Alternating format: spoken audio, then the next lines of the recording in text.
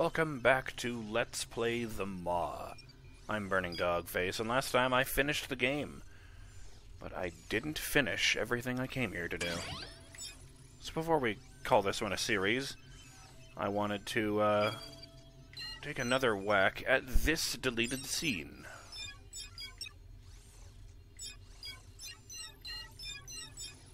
Yeah, it's the only one where I didn't get the snuffle.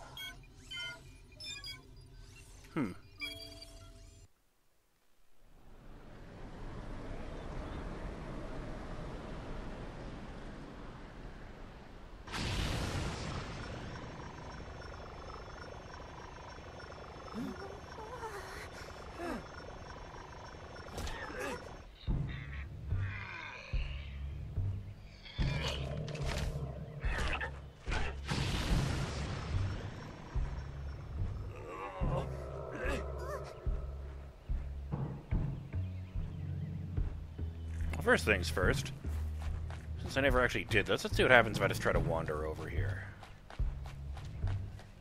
Hey guys, can I borrow your ship? I need to leave this planet. That would be a no. Oh, come on, man. I'll be your friend.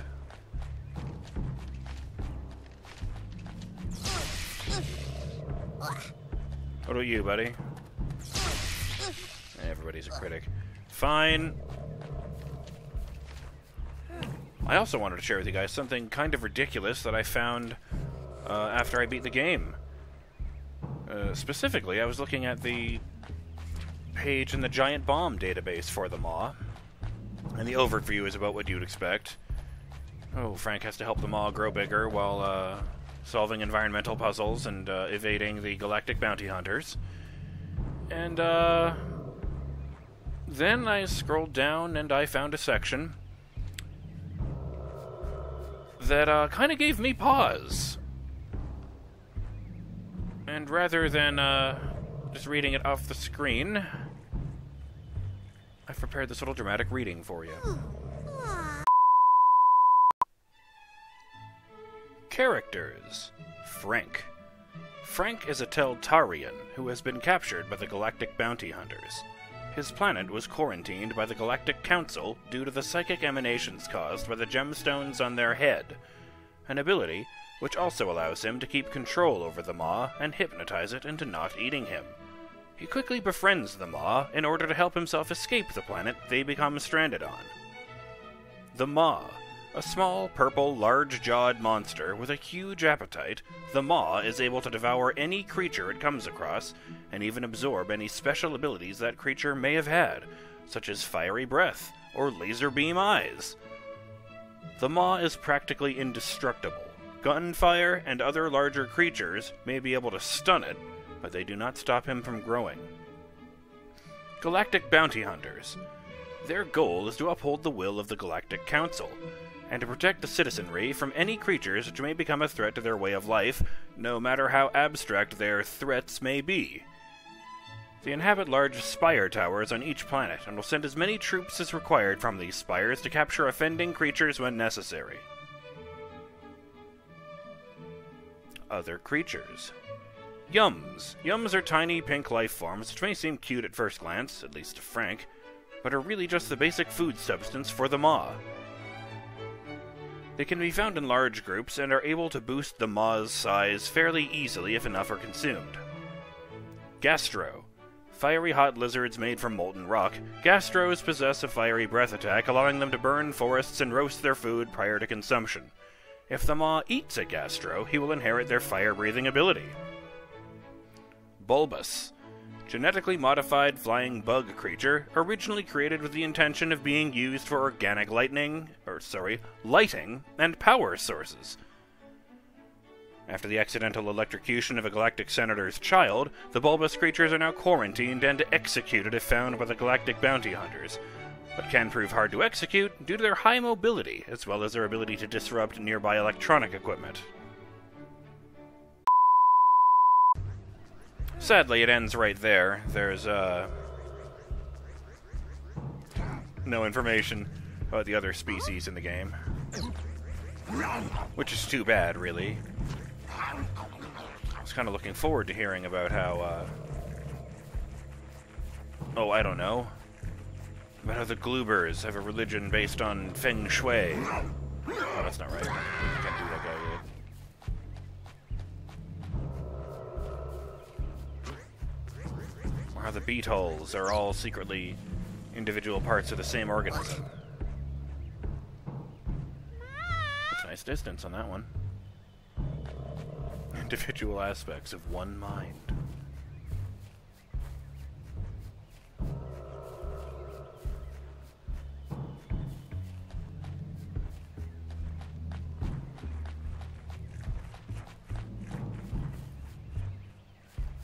I did hear that the maw also kicks up yums who are hidden underground, so it's somewhat easier to search an area like this where they can just randomly pop up if you've got the maw on your leash.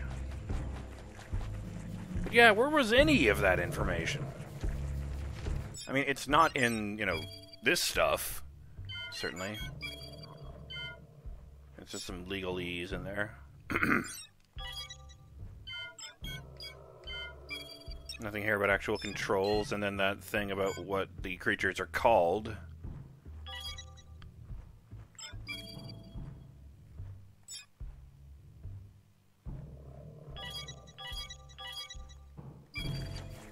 I mean, Giant Bomb, like Wikipedia, is a user-edited database, so it is entirely possible that someone just made all that shit up. You know, full disclaimer, take that with a grain of salt. But,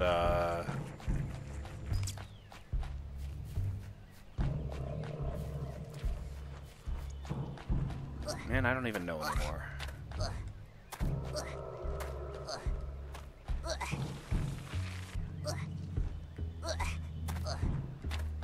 I mean, I did not think of all the things in the game that I wanted an explanation about the gem on his forehead.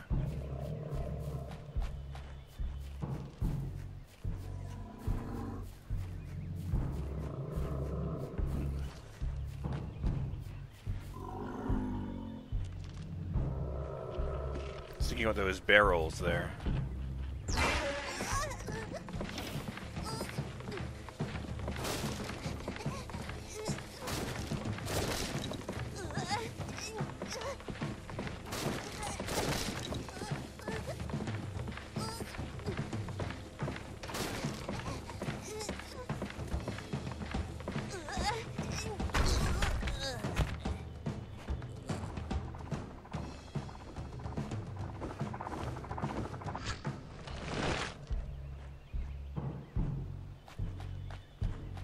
No, I checked over there.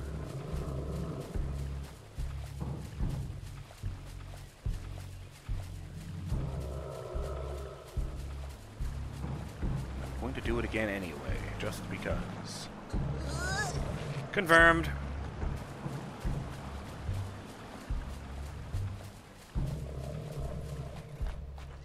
A couple of notes I wrote down here.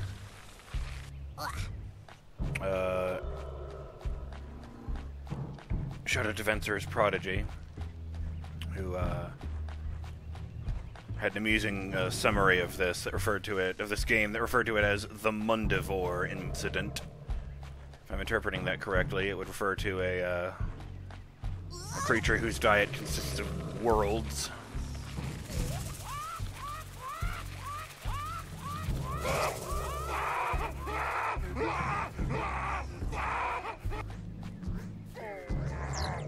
You know what would make you feel better, Ma? This.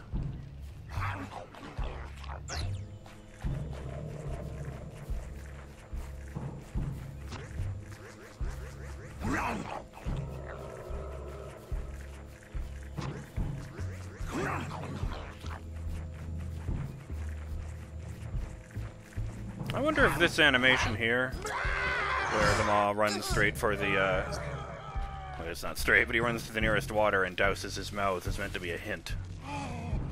Or if they just thought that was funny.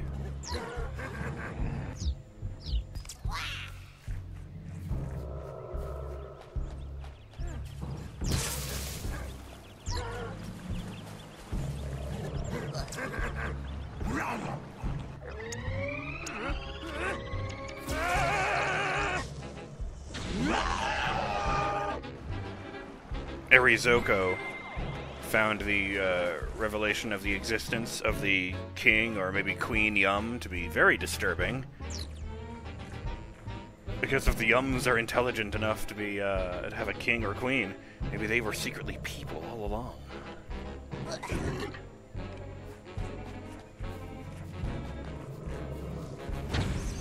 Also suggested maybe the bounty hunters are hired to protect them.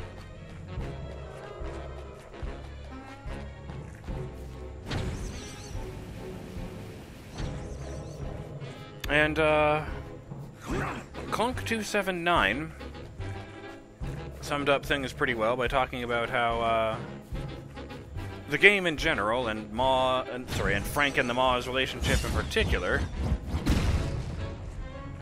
is a combination of, charming and adorable, yet weirdly horrifying.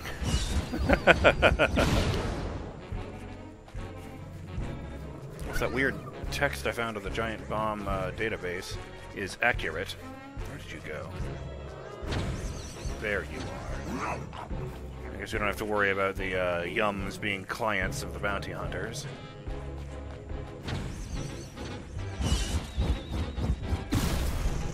I mean, I do feel the need to point out that what they describe in there is not actually bounty hunting.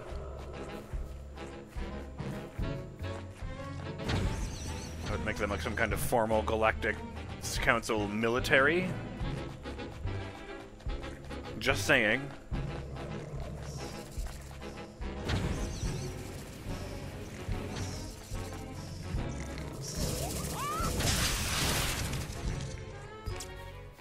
I don't know if I ever actually saw this guy's, standard attack. Without, getting out of the way.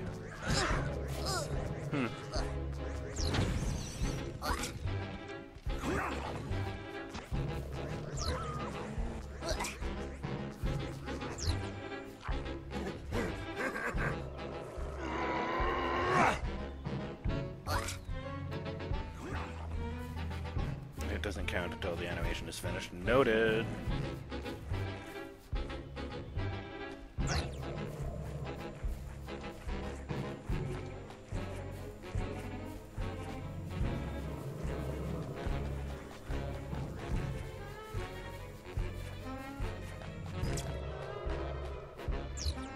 Oh. Right. Get this.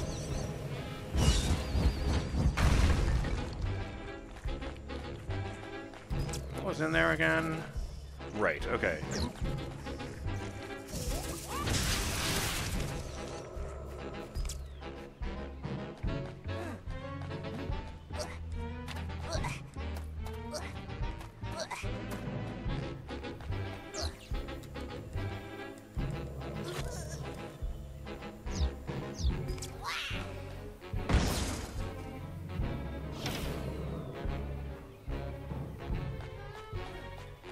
Sweep down there and eat everybody.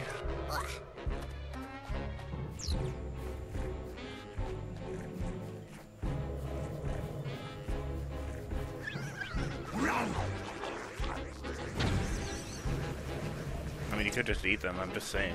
It's an option.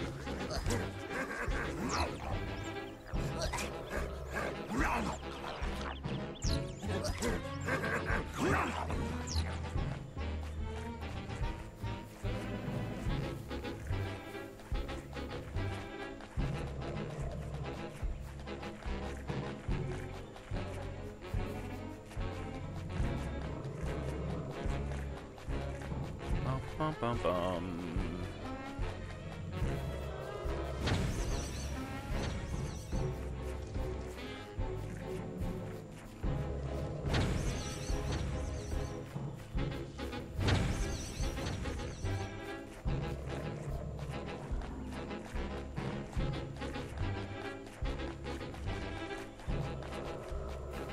I want to check out those mushrooms way off in the distance.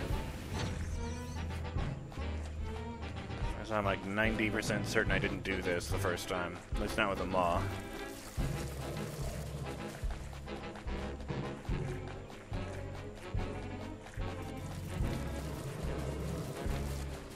Oh, right, those are the broken coconut things.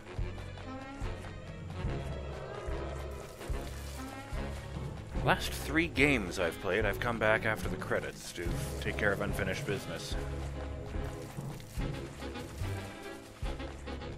Nice to, get everything nice and wrapped up by the credit roll next time.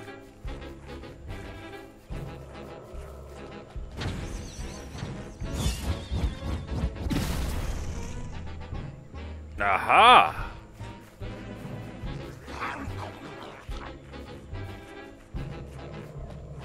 Been thinking about my unfinished business lately. I still need to go back and finish Bound by Flame, Yakuza 0. Yes.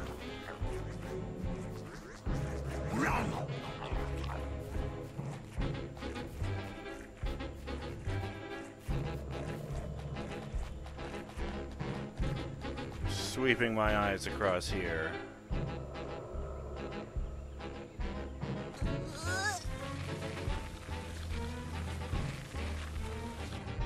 Did I hit that big one in the middle? I know I need to get the bug to run through the rock. I remember that part.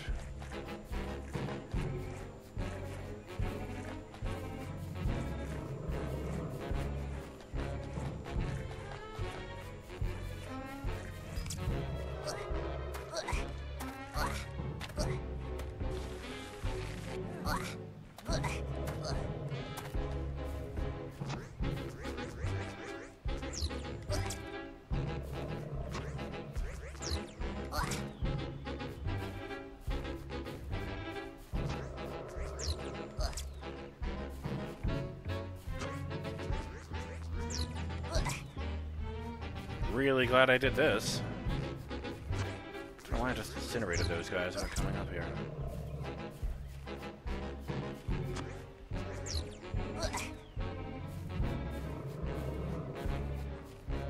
Got to run straight down the middle.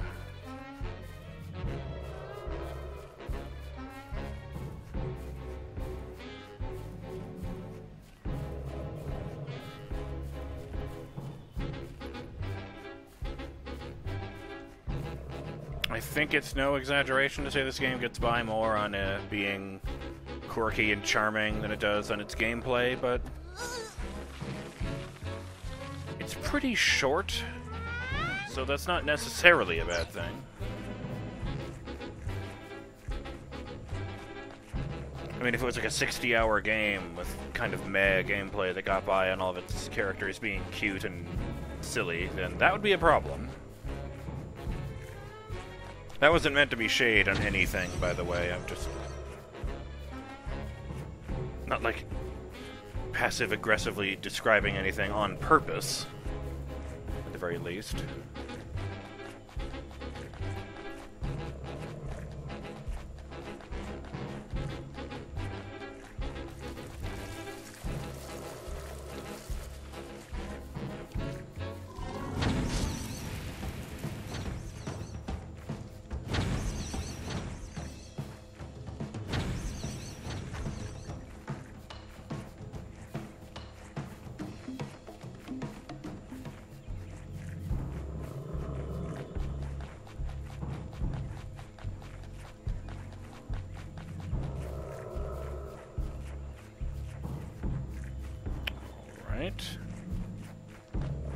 Guess I can't break these because I don't get to be here with the beetle power, if I remember correctly.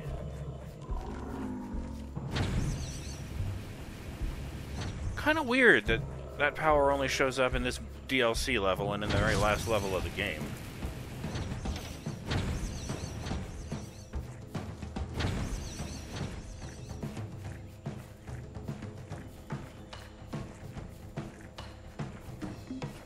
But it's mostly weird in that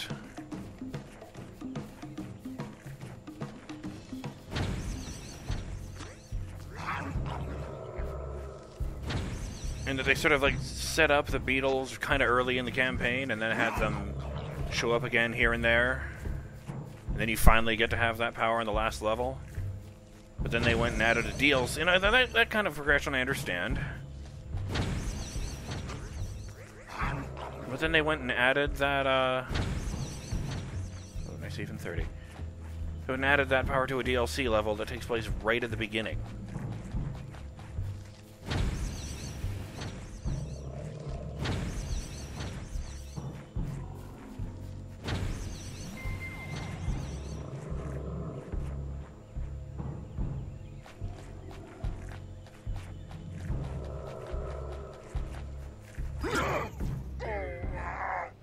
Off in this direction anyway.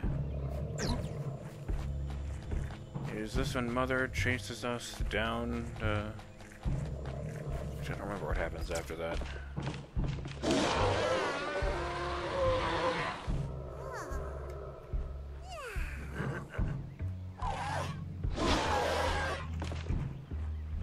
Okay, there's Mama.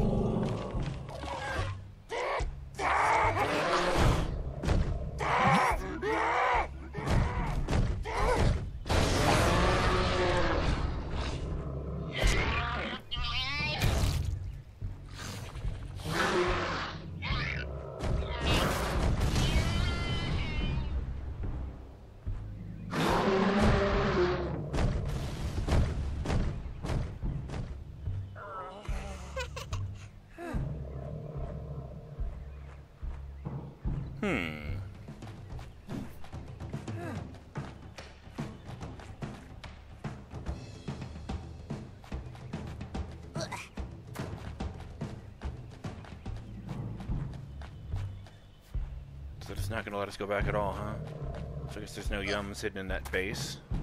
Yeah, that's right. You don't get to go back to the base, which is weird. This makes you wonder why they put those guys there in the first place if the level is named after them.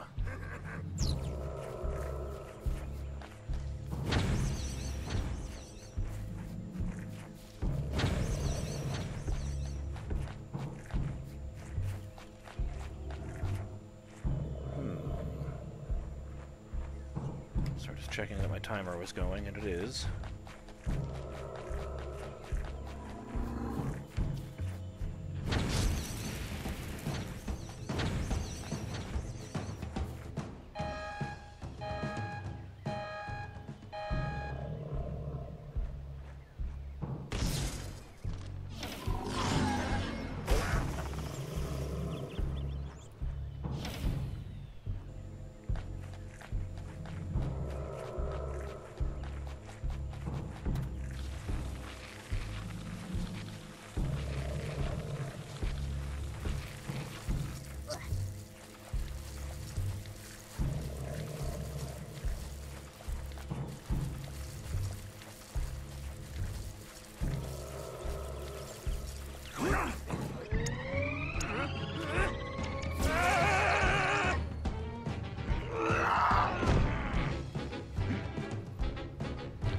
Goodbye, flamethrower power.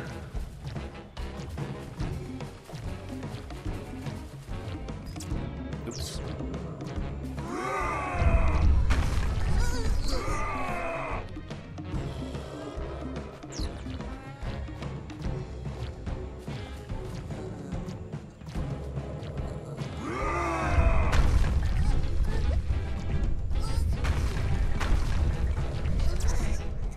I heard that.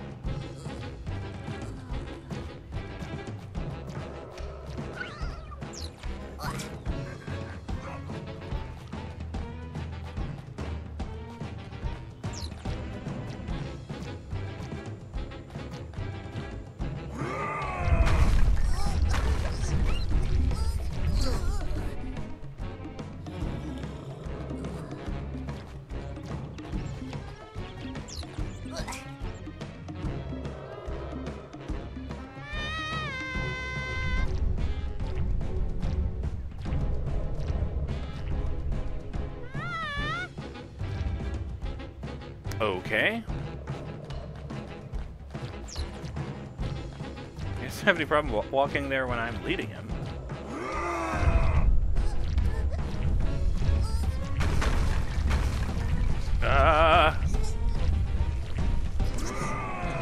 I do not remember this part. Do we ram that thing?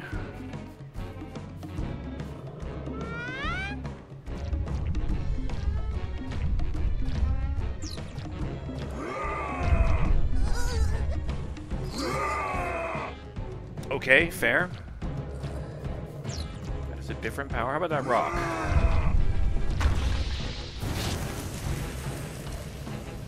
Huh. And one last gastro to grow on.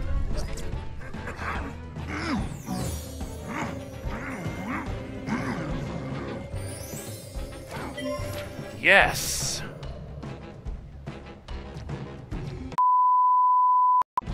Here it is, one of the ones I forgot to write down.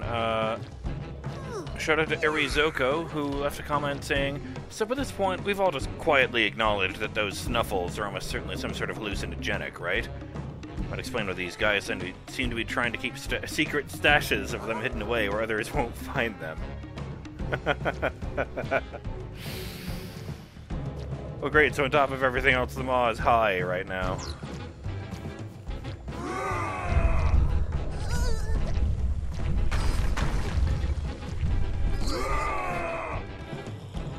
And we're, I guess we're on the other side of the bridge. There did go the timer, though. So I guess I will have to continue this journey to, you know, set right what once went wrong, and call it an episode. I'm BurningDogFace, and I'll see you next time on what will, hopefully, knock on wood, be the last episode of Let's Play The Maw. When we finish off Brute Force, and maybe, just maybe, get one more achievement out of it. Later!